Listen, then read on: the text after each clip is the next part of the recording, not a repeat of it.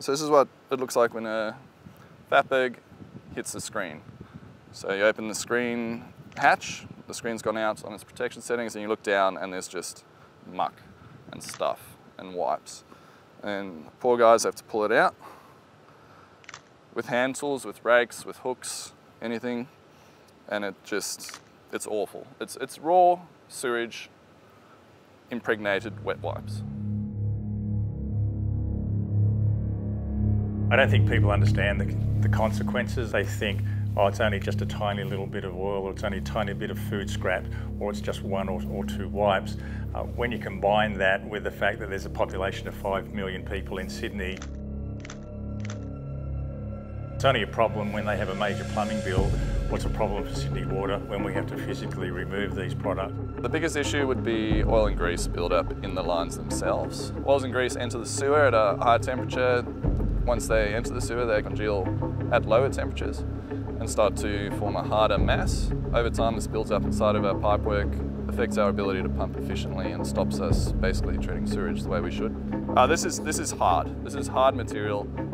In the worst places, it's hand tools. You can't even get a jet to do the job without damaging the liner of the pipe. Wet wipes are an equally big problem in a different way. Wet wipes tangle. That's the problem amply demonstrated. There's no screen that will easily pick that up without starting to wrap it around itself, and then it will either take the gearbox out or the gearbox down. A wrapped rope type material like a woven wet wipe doesn't break. It's extremely strong in extension and will stop an entire transfer conveyor line, which means we can't even get it off site. Drainage well, this is where screenings should not end up, but no matter what you do, they get through. And over time it builds up, it forms a massive raft, and then bulks up inside the well. Again, the oils and grease have it all congealed together.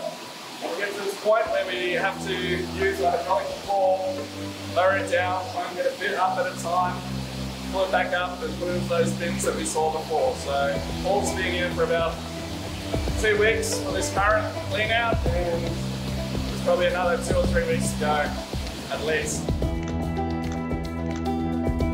Demoralised. It's very hard to